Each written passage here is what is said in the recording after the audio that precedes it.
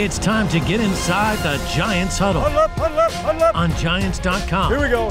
And the Giants mobile Get app. them in there. Let's go. Part of the Giants Podcast Network. Welcome to another edition of the Giants Huddle Podcast. Happy Thanksgiving, everybody. Giants playing in Dallas, 4:30 on Thursday, so an abbreviated week as we get you ready for kickoff.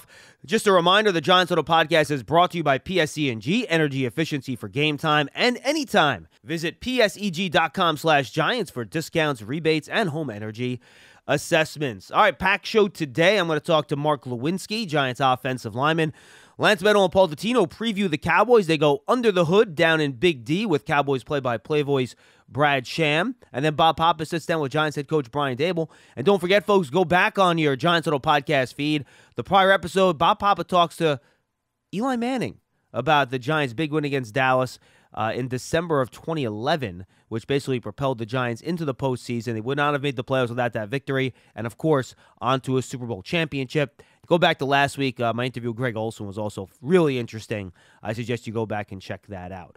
All right, let's rock and roll. We lead off with my interview with Giants offensive lineman Mark Glowinski. Mark, how are you, man? Good. How you doing? I'm doing great. All right, let's get right to it. How much did you guys even go back and watch the tape last week? You have 2 days to get ready. Yeah, I'm saying a lot of it's accountability on ourselves to make sure that we're watching what, right after the game, make sure that we get all the corrections that are needed. And, most of it's if there was any key things that we maybe need to work on or have an emphasis on. But, it rolls right into, a short week. We have a game on Thursday, so we got to make sure that we're preparing and doing everything that we can. And whatever may applied from the last game, use. But, we had to just wipe it clean from that moment. What were your takeaways when you had a chance to look at the tape? It just, the things that we talk about all the time, it's either we're executing or we're not, fundamentals, things like that. So just making sure that we're focusing in on all those key things that we talk about all the time. And we just got behind a little bit. So we were trying to play catch up. Anything Detroit did that was special to slow down the running game? I mean, Saquon, it was his lowest yardage total of the year.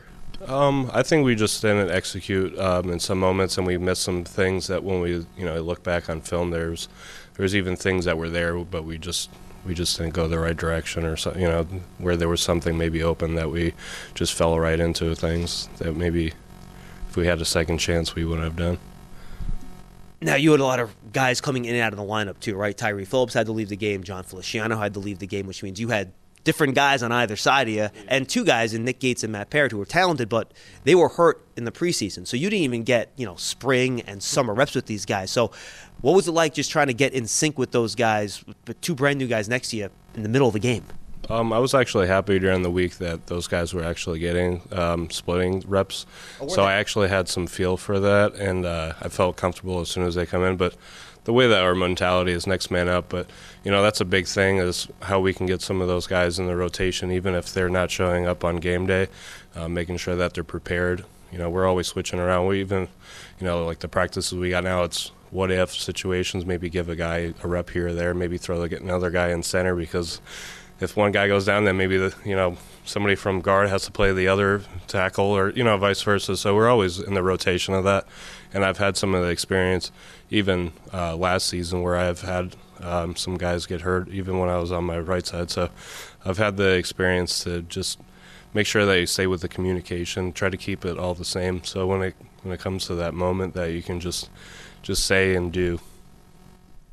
What can you do this week now? It's a short week. It's walkthrough practices. You're not having real practices. You don't even know who's going to start, right? Tyree Phillips, John Feliciano, as of this recording, are going to be basically game time decisions. So what can you guys do this week in this walkthrough scenario so that no matter who plays, you're going to be on the same page on Thursday? It's having the game plan and executing what we talk about. Everybody that we're talking about that might be hurt or not, they're all in the same meetings. We're all talking the same language. So whoever's in there, that's what's going to happen.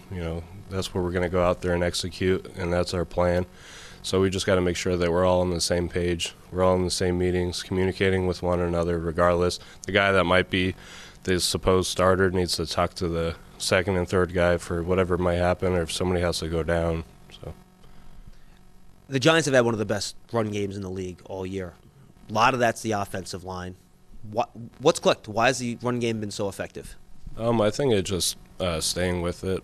even if you might get a play that might not work out, I think it's just going back to it. I think that's what it really comes down to, is trusting it, not getting scared when there might be a bad situation, because there's sometimes that the defense might just scheme something up where you may have not known, or they just fall right into something, or somebody, whatever happens, it just continue the process of trusting that, trusting the run and having the back be on the same page with us.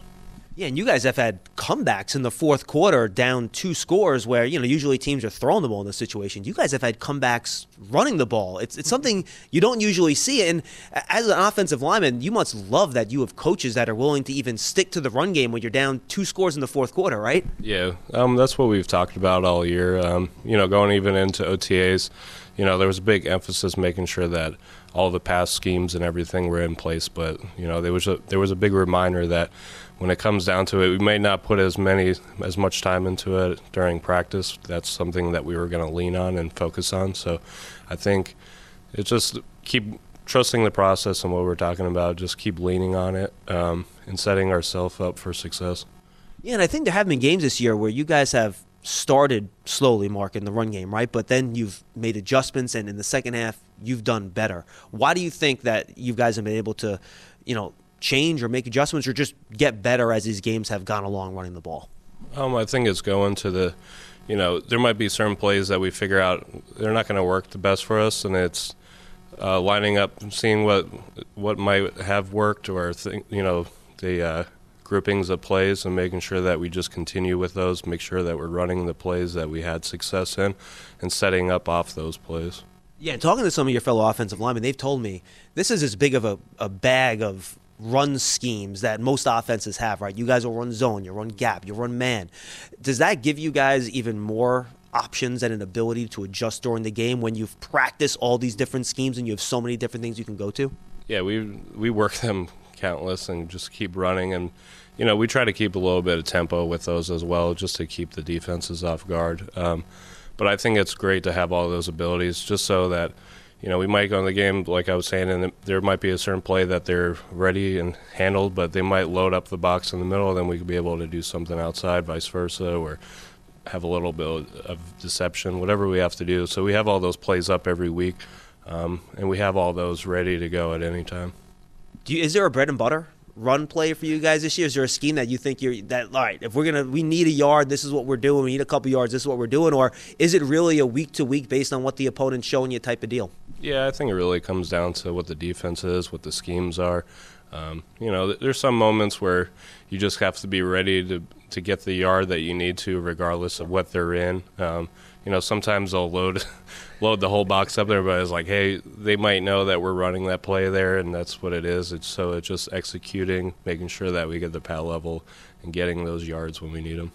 As a guy that's up front, can you explain for fans the type of impact having a quarterback like Daniel that can keep it on some of these run plays can have on the defense when you're seeing them scheme and react to what you're doing? Yeah, just what you're saying. There's even times where I'm like, I'm really glad that he took it, because they had every single guy in there. So there's times it's having the ability to have a guy that can run and be able to make a play, because there might be a moment where we were like, oh my goodness, I'm glad that he took off with it, because there was an extra guy that they brought from somewhere, or a safety, or some blitz. But those are the things that he's able to see and he has control of. Is that something you could have went to, you think, a little bit more earlier last week when you saw how much the Lions were kind of stacking your primary run lanes? Yeah, possibility. But at the time, we're just going out there, running the plays that we designed up. We can always go back and look at things and say, hey, we could have done this. But I think it was just making sure that we execute, or maybe seeing those things a little bit faster and adjusting on the fly. Are you liking New York? Yeah. You having fun here? Yeah, I'm really happy to be this close to home as well. It took me 8 years to get within under 2-hour drive of being home, so it's been a great and blessing to have all the resources and different things to do, and have the ability to just jump in the car when we have some time off and just be able to see family or do some kind of event or something like that. So, is that the plan after Thanksgiving? Yeah, once Thanksgiving, it would be great to be able to just get in the car and see and eat some turkey with with some family and go back. Awesome. Let's talk about the opponent real quick on Thursday, Mark, before we say goodbye. Cowboys, you guys have seen them once this year already. What's the major challenge that their defensive front presents an offensive line? I think it's them having the ability to, once they get in the past situations, to just, create different problems. But I think it really comes down to just making sure that we have a game plan, executing what we see, and fundamentals mainly. I'm saying you just got to make sure that we keep the guys in front of us, make sure we're all on the same page. And we got to do whatever we can to just put ourselves in situations to be in more manageable downs, which comes into running situations and starting it off early. So we got to just execute and do what that we're asked of. You talked about the run game. They've had 2 teams run for over 200 yards against them in the last 3 weeks. You guys faced them earlier in the year. Do you have a pretty good feel of how they're trying to cover the run and what some of the things you guys can do to have success in that area without giving away state secrets, of course? I'm saying there's always a plan that we'll have for defenses, and we have to make sure that we're ready for whatever that they may throw in. There might be a different personnels that they throw in. So I think it's having the ability to, diagnose what they're showing and presenting us and go from there. You can't just go off one play or 2 plays that we're going to run. I think it's more, getting into situations and being able to diagnose what's going on. You mentioned when you get into those 3rd and longs, and if, try not to play from behind, but if you are, that's when all the twists and stunts come out, right? They run more twists and stunts than any other team in football, according to a lot of the metrics. As an offensive line, what do you guys have to do well to deal with all that slants and movements and stuff that they present as a defensive front? Just like I said, we got to make sure that we're communicating, make sure we're all in the same, make sure that we're going, the same direction, making sure that we're IDing the guys properly, and making sure that we're just getting a good tempo, getting up to the line so that we can see what's in front of us, and just making sure that we're saying what our fundamentals and all the things that we talk about throughout OTAs up to this point. Final question on the Cowboys. Is this a deal where you get out of the huddle and you say, all right, where's 11? Because he can be anywhere, and we got to make sure where this guy is before we get into our snap here. Yeah, they have a lot of guys, so I think it's making sure that we're, what we're communicating, making sure that we're all on the same page, and just like you said, you have to make sure that you know where he is at all times, but at the same point, we have to make sure that we're blocking the guy that's in front of us because he's not going to be – every guy's not going to have him. So it's making sure that we're just lining up and doing the things that we're asked of. Yeah, 4 players are 5+ sacks. They got a bunch of guys. Final question. Are you excited to play on Thanksgiving? Have you played on Thanksgiving before? Is this really cool for you? Yeah, it'll be something to definitely notch in the belt. It's something I haven't done. So it'll be great to be able to be one of those 3 games that it'll be on. And, when you go back and as a kid, this is one of the things I think of is, you're spending time with family and you're watching football games all day. So having the ability to be one of those teams and being on TV, I think is really cool. Mark, happy Thanksgiving, and thanks so much for the time. Best luck against Dallas. Yeah, thank you very much. Happy holidays. Hey, Giant fans, don't miss the second legacy game at MetLife Stadium on Sunday, December 4th. The team will be back in their throwback uniforms from the 80s and early 90s as they host the Washington Commanders. The stadium will be branded in throwback designs, including an exclusive collectible pennant for the first 30,000 fans in attendance. Limited tickets are still available. Visit Giants.com/tickets to secure your seat today. All right, now let's check out the Giants' opponent this week. The Giants, of course, played the Cowboys and lost to them on Monday Night Football on September 26. Cooper Rush was their quarterback then. Dak Prescott since has returned. Paul Dottino and Lance Medow talk to Cowboys play-by-play voice Brad Sham and gets the lowdown of what's happening down in Big D. Giants are playing on Thanksgiving for the first time since 2017, and this year they renew their rivalry with the Dallas Cowboys, who won the first meeting this season at MetLife Stadium in Week 3, 23-16. To get more into this week's opponent, we're now joined by the play-by-play announcer for the Cowboys radio network, none other than Brad Sham. Brad, you got Lance Medow and Paul Dottino here on Giants.com. Greatly appreciate the time today. Hope all is well. How's everything on your end? It's Thanksgiving. How bad can it be? Happy to be with you guys. Absolutely. It's a pleasure to have you on the program. And, Brad, I want to start big picture perspective. We know the Cowboys had that rough loss to the Packers. Well, boy, did they bounce back and then some with the largest margin of victory in a road win in Cowboys history by beating the Vikings 40-3. And This is now 4 games back for Dak Prescott. Last time the Giants saw the Cowboys, it was Cooper Rush under center. What has changed? What has evolved, maybe from an offensive standpoint, since the last time the Giants met the Cowboys? It's funny you asked that. I was talking to a couple of Cowboys offensive players about that very thing yesterday, trying to get their opinion. The first thing that kind of jumps out at you is personnel, which wasn't just Prescott, although that's obviously an important part of their identity and what they do, but they didn't have Dalton Schultz at all in that game. He had sprained his knee. Now, he's not back 100%, but he's functional. They didn't have Michael Gallup yet. The young left tackle, Tyler Smith, was in his 3rd game.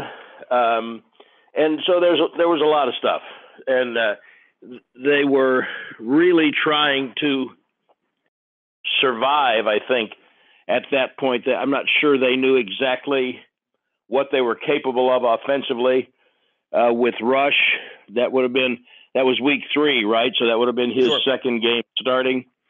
And then you always hope, and I know the Giants would say this, injuries aside, you always hope that by the time you get to week 10 or 11, you're a much more advanced football team in every respect, especially offensively, than you were when the season started. So I think they're, whether they'll be good enough on Thursday, we'll find out. But I think their personnel's better than it was in that game. And I think they have kind of evolved somewhat offensively. I don't think they're where they're going yet, but they're better. Your point about Prescott being back just however many games it's been, I'm not for playing the starters in the preseason, and he did participate in practices, but he didn't play well in the first game, and then he got hurt, and then he missed the next 5. So he came back against, I'm doing this from memory, he came back against Detroit, and I didn't think they really opened up the offense. They kind of gave him enough to make sure he could function, and then they were better against the Bears, and then offensively they needed to do more than they did, and they had an opportunity to do more than they did in Green Bay. And then Sunday they were pretty good. So I think he's not in week 10 form. He's in about the start of the second quarter form, week 5 or 6, something like that for him, for what he's played. Well, Brad, given what you've just said about Prescott and obviously some of the passing game elements coming back into the lineup that did not play against the Giants in week 3, I'm thinking the Cowboys are going to go into this game emphasizing the run for 2 reasons. One is the Giants' rush defense has been very inconsistent. And 2, as I look at Dallas's numbers, it was back in week 3 when Pollard ran for 105 and Elliott ran for 73. That was their most potent rushing duo combination game of the season. Would you agree or not agree that they would lean heavily on the ground game? Yeah, I would agree that would be their starting point emphasis, but I think the main reason is that's who they are trying to be. That's who they said they wanted to be when the season started. Now, what Pollard has been able to do has kind of reinforced that feeling, I think. But I think football teams always tell you it's not about them, it's about us. And then when they get into the game, they still have to play to what they're facing. But having said all that, I do think that it's not because what the Giants have done against the run so much as it is they just think that's their best way to function offensively, and it makes the passing game a little bit more efficient. They're adequate at wide receiver, but they're not the best in the league by any means. And when you have then good runners who can help set that up, I think that's the way to go. And I think that's how they feel. Brad, Paul brought up the rushing numbers from that week 3 matchup against the Giants. And you look at Tony Pollard, it's not just what he's doing on the ground, it's what he's also doing as a receiver. He's got 100-plus scrimmage yards in each of the last 4, and he has 6 scrimmage touchdowns since week 8. So clearly, it seems as if Kellen Moore is emphasizing to get him more touches. And I know Cowboys fans, I believe, were calling for him to get the ball more. What exactly are they doing? What has changed that they're now focusing on him more? Is it the Zeke injury that helped accelerate that? Or is it the fact that they believe they can tap into this unique skill set here? You know, I don't think it's changed so much as it is evolution. It's not like he's never caught the ball. He was mostly a receiver in college. Now you can make the assertion that he's a much better runner than pure receiver. But Sunday was a good example of how one of the touchdowns, the passing touchdowns to him, when they watched Minnesota tape, they thought they had a chance to get a matchup that they liked. And so, you know, it's a swing pass, a wheel route, but they were able to identify the defense and get the matchup that they hoped to get, and then just put the ball on him. He just catches it and runs. So it's not intricate, but it's kind of situational.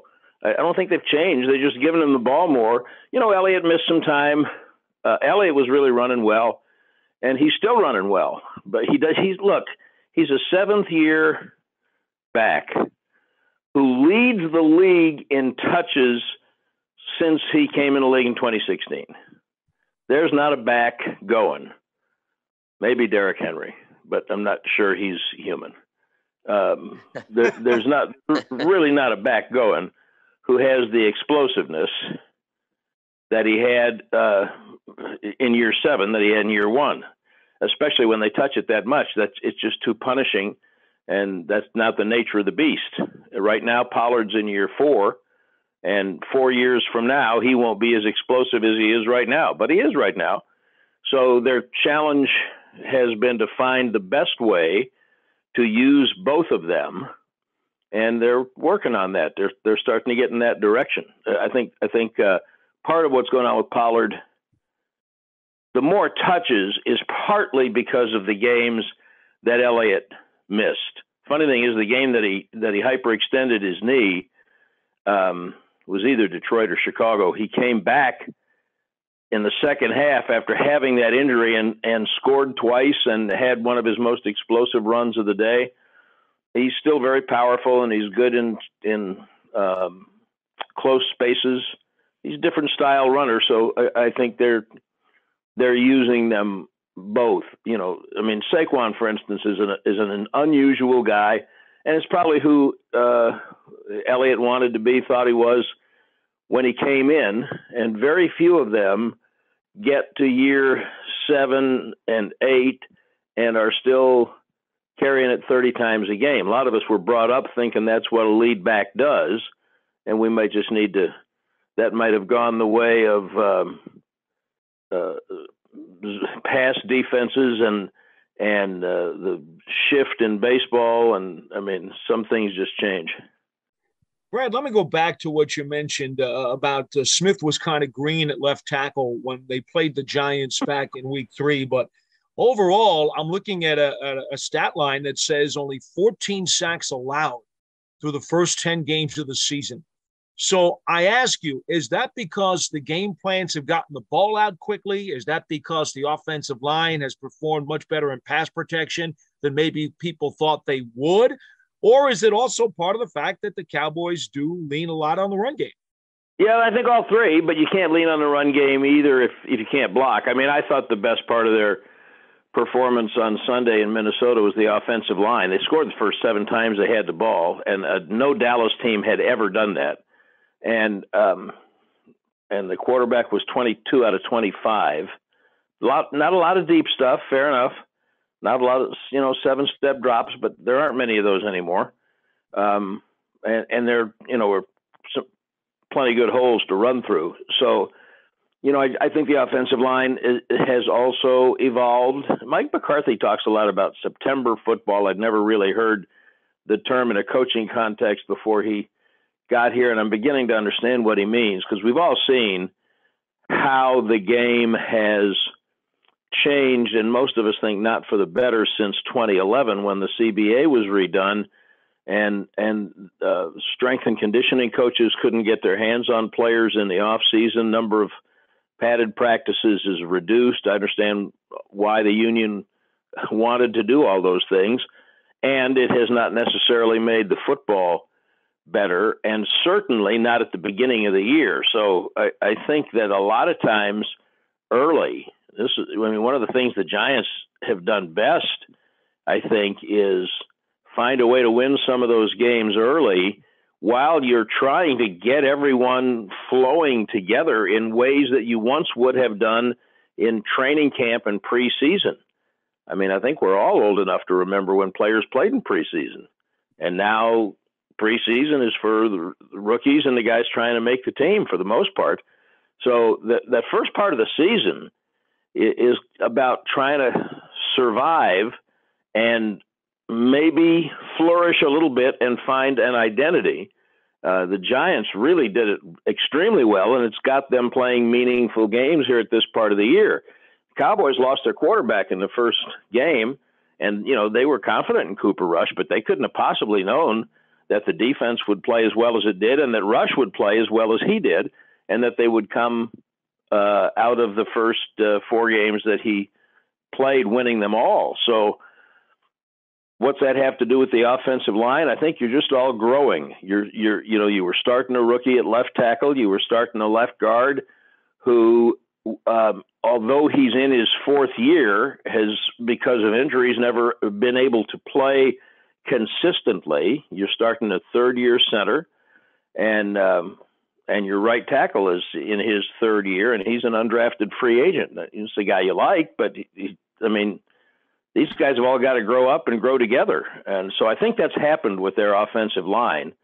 And I think that those statistics that you're quoting are a little bit of a reflection of that.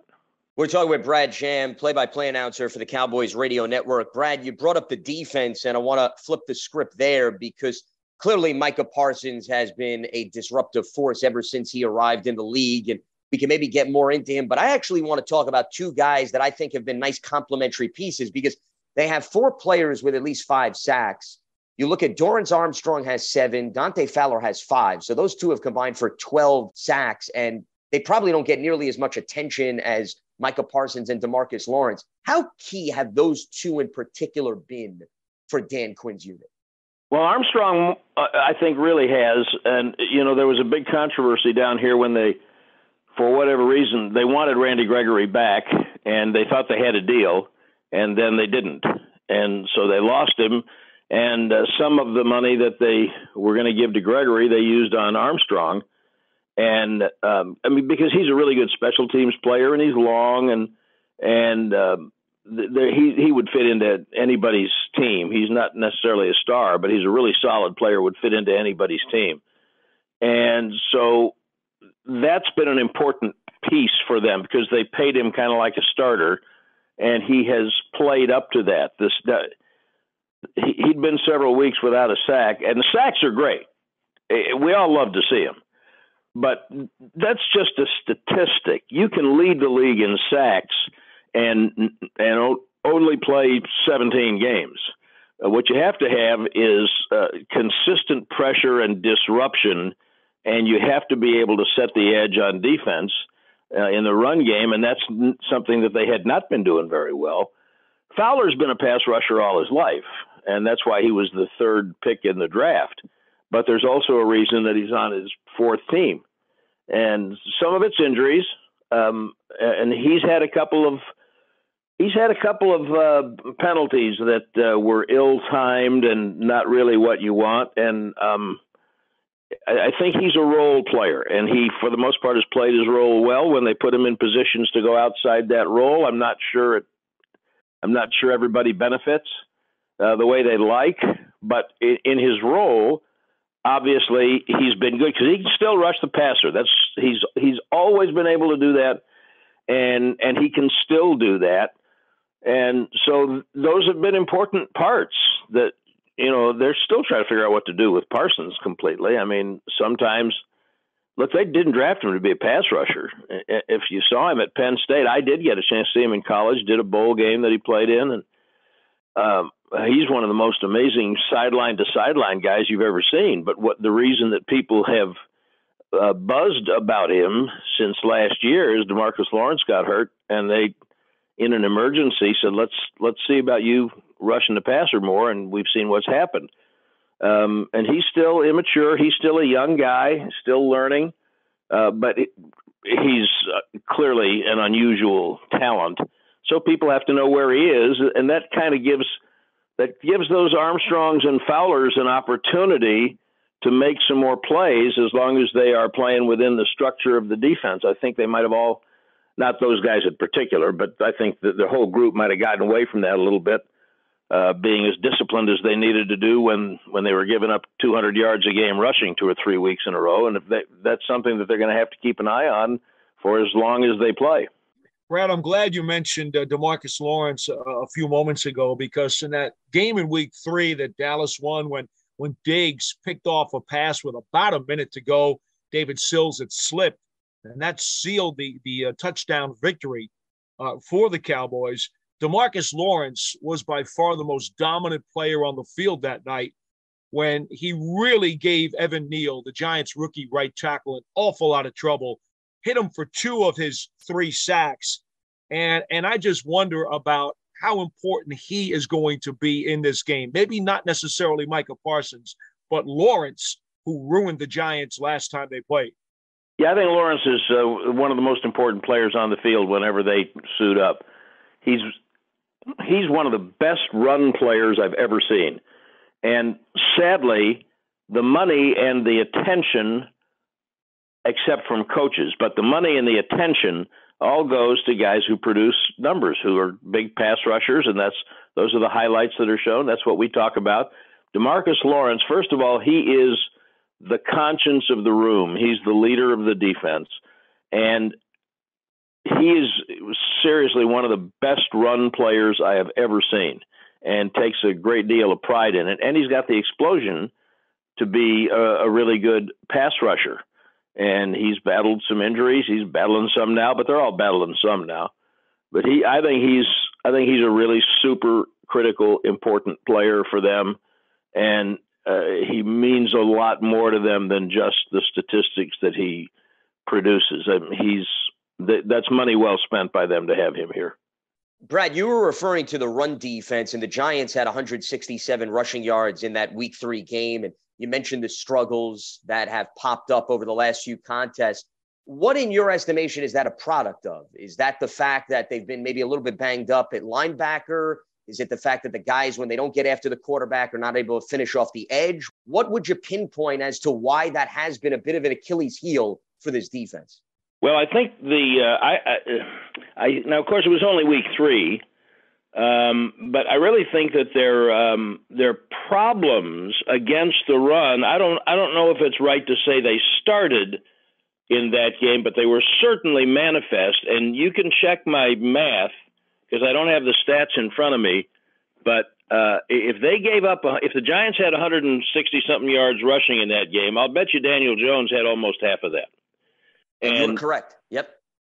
And for a while, so, I mean, they didn't handle him well at all. And then when they gave up 200-plus to the Bears, that was mostly, but not exclusively, but mostly Justin Fields. Now, a lot of people are having trouble figuring out how to defend Justin Fields. So, and then obviously Jalen Hurts is his own set of problems. Now, that doesn't mean that they haven't been susceptible in the running game to conventional running backs, and certainly that was the case in Green Bay. Aaron Rodgers can still run around, but that's not how he's going to cut your heart out, and it was running backs who did that. But and then here's what happens with statistics. So then people say, well, look, they really bottled up Dalvin Cook, and they did. But they also kept scoring. They got ahead. The game changes. You can't necessarily play the same way you might have wanted to play from the beginning. And I don't think the Giants have any question. I don't think, like I know what the Giants are thinking, but it would surprise me if the Giants' approach didn't center around Saquon and Jones being able to run the ball. That's the thing. It seems to me that the Giants do best offensively, and especially with some of the compromises they've had in the injury department in the receiving core, including the tight end. So I would attribute a lot of it to the fact that they just got smoked by running quarterbacks, beginning with Daniel Jones. And then I think they got a little sloppy, and I think they did not play technique the way they wanted to. And I'm not sure, I can't prove this, but I'm not sure that some of those guys didn't get stars in their eyes over all those pass statistics, those sack statistics that you were quoting before. They're young men and competitive, and they want to do well, and everybody's telling them doing well means sacking the quarterback. And that's not the only thing that is doing well when you're playing defense. And I think McCarthy said last Monday after they'd lost to Green Bay, he said pass rush is a privilege, and that means you got to play the run. You can't be decimated in the running game. So I think all of those, they're human beings, and they can play better than they did. In a few days, they didn't play so well. So I think all of those things were the biggest factors in why their running numbers were not good. It's interesting. We are starting to get close to the time of the year when the statistics, the overall statistics that we will all quote, mean less, because they include parts of the season that are really not relevant anymore. And I wish that the league did a better, more accessible job of breaking down team statistics by quarter. I'd like to know what the last 4 games, what they've done. You can do it. You can figure it out. But that, I think, is more relevant. So when we get out of this game, I think McCarthy said he is one of those coaches who likes to break the season down into quarters. I've known coaches who like to do that, and I've known coaches who did not view it that way. He's one who breaks it down into quarters. So I think he said, since we're on an odd number now, that the 5 games they were embarking on after the 8th one, that was going to be the 3rd quarter of the year. So that's where we are. And then when we get to the 4th quarter, it'll be more important to me to see what they've done in the last 4 or 5 games than what their seasonal numbers are. They'll have more meaning. Well, Brad, my final question actually does revolve around a stat, but I think it's one that holds up no matter what time of the year you're talking about, and that is the turnover ratio, because Dallas has only given up the ball 9 times, and yet they are +7, which is tied for 3rd in the NFL in takeaway ratio. They have been really good at protecting it, and this even with the fact that Diggs only has 3 interceptions on the season. To have that good of a ratio and yet not have a ton of picks tells you how incredibly important the value that they have placed on ball security. Yeah, there's no doubt. That's one of the things they lead with, and that's a great example of a statistic. I read, they led the league. I'm pretty sure they led the league last year in turnover differential. It was the best. I don't know if it was the best they'd ever had, but it was close. It was some phenomenal number. And Diggs had, 11 interceptions. You don't get 11 interceptions anymore. Most year, what's the leader got now? 5? Most years, yeah, that's what you get. 7 or 8 for the last 25 years. That would lead the league. But Diggs has played better. He hasn't intercepted as many, but he's played a lot better cornerback. The interesting thing that I saw early in the year was I don't remember the exact number of years, but I think it was 10 or 15. The last that number of years going back, the team that led the league in turnover differential, the next year, their differential dropped off. I can't tell you the reason for that, except that maybe a lot of these takeaways are circumstance, but no team has repeated as the leader in turnover differential for at least 10 years, and I think it's more. So it starts with exactly what you said. You can't give it up. Ball security is really important. And that's one of the things that Rush did so well when he was playing. And then Prescott came in, he threw 2 in one game. And so that's something that he has to be very conscious of. But that is number one, because the worst if you never turn the ball over, the worst that can happen is your stat line will be even. And then if you do figure out a way to take some away, and I think they're third or fourth or certainly top 5 in differential right now, and that's good enough to compete. Would you like to lead the league in every statistic every year? Sure. But if you're in the top 5 or 6 in differential and you're not giving the ball away, you've given yourself a chance to win. And I think you're 100% right. They emphasize it greatly. When McCarthy was in Green Bay, they were really good at that. And he really prioritizes ball security. And I think his first year here, they were terrible at it. And that really bothered him. And so he had to do a lot of things differently. And that's one of the things that they've done differently and better. So that's something that they work on.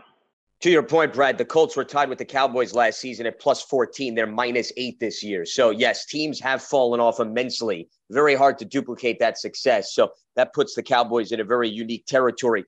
Before we let you go, Brad, I want to turn to special teams because you can argue kickers can be weapons. The Giants have that argument with respect to Graham Gano.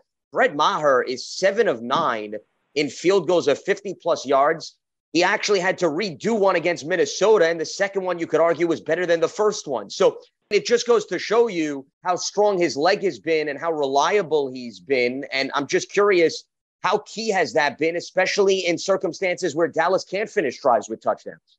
Yeah, I'm really glad you brought that up, because one of my favorite things after I've been doing this for a while, and as you know, you get around teams, and there are always on teams that do well, there are always some stories that you really hope a lot of people get to know, because they're great stories. So, they had Maher before. They had him. They had Dan Bailey for all those years, and he was really, really, really good. And some stuff happened, and he had an injury, and then he wasn't so good anymore, so they let him go. Then they couldn't find one, so they had Maher, I'm going to say 3 or 4 years ago, and he had the strength in the leg. I mean, he made a 63-yarder when he was here before. He's always had a strong leg, and that last year they had him, I think it was 18, could have been 19, he was a little erratic. It's funny, if you look at kickers, I think the only place that's not right anymore, but the first place kicker in the Hall of Fame was Jan Stenerud. And I'm old enough to remember him. And if you go back and look at his statistics, I think he was like 50-something% on field goals for his career, maybe in the 60s. Well, if you're not in the 90s now, we can't win with you. So it's really changed. And so the thing about this team, so they go to training camp, and they'd had Greg Zuerlein, and he was erratic last year. They let him go. He signed with the Jets. Now they don't know who their kicker is. And they had a young fella, Liram Hairulahu, who's been with several teams, been with them a couple of times. Canadian League kicker, really nice young man, just didn't have a great strength in his leg, and he was a little erratic. And then they had a kid named Jonathan Garibay, who'd been a really good kicker, a rookie, had been really good at Texas Tech, and he sprayed footballs like they were coming out of a fire hose in training camp. And so they had no idea what they were going to do for a kicker. And at some point during camp, they had one of those bring 4 guys in, and Maher was one of them. And the city knew him, the team knew him, the staff didn't know him. They'd never had him. John Fossil had never been with him. So he had the best day, and he signed. The only 2 field goals he's missed have both been from 59 yards. And I think he's had 1 extra point blocked, and that's it. And he's just been so steady. It's a story that is the kind of thing that when sports is really good, that's the kind of thing that we talk about. It's guys who are good guys who handle adversity, experience it, handle it. They're not all over the board emotionally, and they're great teammates. He's just the same guy all the time. And in fact, I noticed, because, we look at a monitor also while we're doing the game, and I noticed after that ridiculous decision to make him kick it again, it was one of the few times I've ever seen him stop and take a deep breath. They did a close-up of him, and he stopped, and he did a deep inhale. And so I talked to him after the game. I said, I don't think I've seen you do that before. Did you need to recenter yourself after that first one? He said, yeah, it was a little frustrating. I just want to make sure I was just right in the right. I mean, he changes, and Gano does this for the Giants. When you have a kicker that you trust, it changes offense. It changes the way you call the game, because you don't have to get to the 30-yard line to have a chance. I mean, it may give you 10 yards of field position. And then you have to take the weather into account also, which is one of the reasons they didn't try an overtime field goal in Green Bay, because the end of the field he was going to, the ball was just dying. It's cold. Indoors, that's not a problem. And so I think the Giants feel the same way about Gano. There are some of these guys, when they're going good and you believe in them, just send them out there. 55 yards, doesn't matter. Go. And I still get a little nervous when any team, unless it's at the very end of the game or the half, tries one of those 50-plus, because the field position you give up, if you miss it, is punitive. But when you never miss, you kind of like your odds. And one reason I would like to see them continue to do well is that so more people will do what you just did and talk about him and ask about how did he get here, because no one saw him coming. And when they signed him in training camp, this is another reason I don't pay any attention to fans. The reaction was, oh, God, him again? We're going to get him again? Well, now he could be elected mayor. So that's how that stuff goes. But he's been a really good story. Absolutely. And that's how quickly opinions change, as you can attest to, Brad, in the National Football League. He is Brad Sham, play-by-play announcer for the Cowboys Radio Network, as the Giants collide with the Cowboys on Thanksgiving for the first time since 1992. Brad, can't thank you enough. Greatly appreciate the time and the insight. Happy Thanksgiving, and look forward to the game on Thursday. Yep, thank you, guys. Thanks for having me. We hope everybody has a great, safe Thanksgiving. The Giants' official connected TV streaming app, Giants TV, brings video content and game highlights on demand and direct to Big Blue fans. Giants TV is free on Apple TV, Roku, and Amazon Fire TV, and the Giants mobile app. We thank Brad Sham, the voice of the Cowboys, for joining us. Great work as always. And now we move on to Bob Papa with the head coach of the Giants, Brian Daboll. It is with great pleasure I welcome in my co-host and the head coach of the New York Giants, Carl Banks, and Coach Brian Daboll. And Coach, short week for you. Got to put the game against the Lions to bed. How much can you really go back and study it? Yeah, we did that. We did that right after the game as a coaching staff, and the coordinators watched it. I watched it. We got together, over FaceTime and phone conversations that night and fix the things we think we need to fix, and then really get right on into Dallas. Coach, when you look at the Dallas team and what you have to erase, we talk about short memories all the time, but it's not the physical now. It's making sure that the guys are mentally prepared and focused, because the mental should click when the game starts, because everybody's dealing with it on a short week. Yeah, Thursdays, you always have to have a good schedule set in place for them. Make sure that they're mentally right, but more importantly, they got to make sure they're physically right with their massages, their rest, their hydration, and that'll be important for us this week. And then they got to meet and study groups and spend a little extra time on some of the tape. Unfortunately, this is a team we've played in our division, but a lot that goes into it, getting ready to play on a Thursday game. Coach, you mentioned playing on Thursday. It's Thanksgiving. It's a little bit different than your boilerplate Thursday night game. What about the concept and the thought of playing on Thanksgiving, which is basically a national holiday here in the States?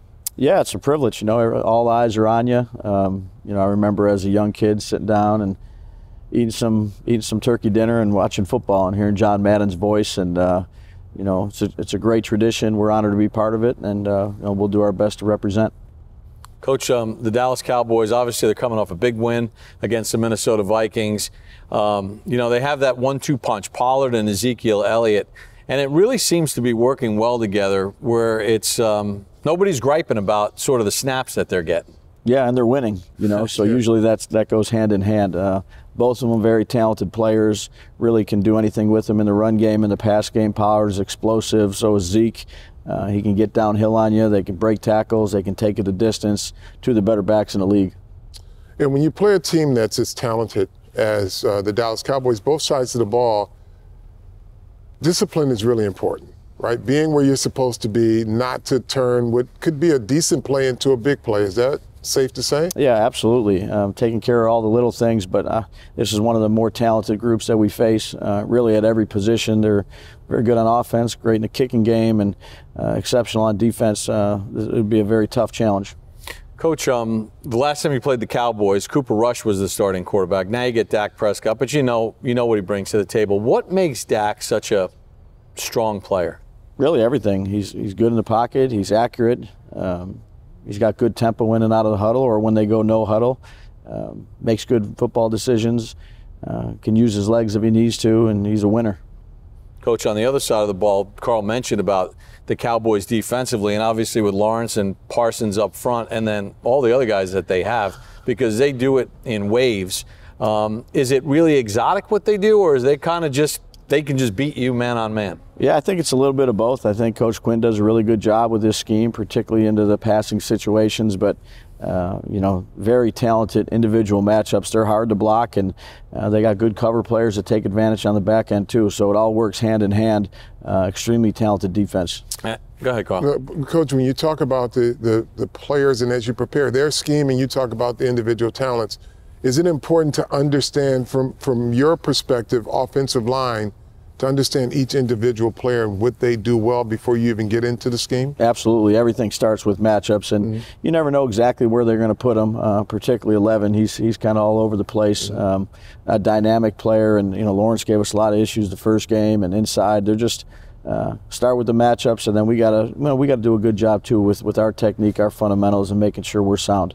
And I know that Diggs pretty well from way back in the day.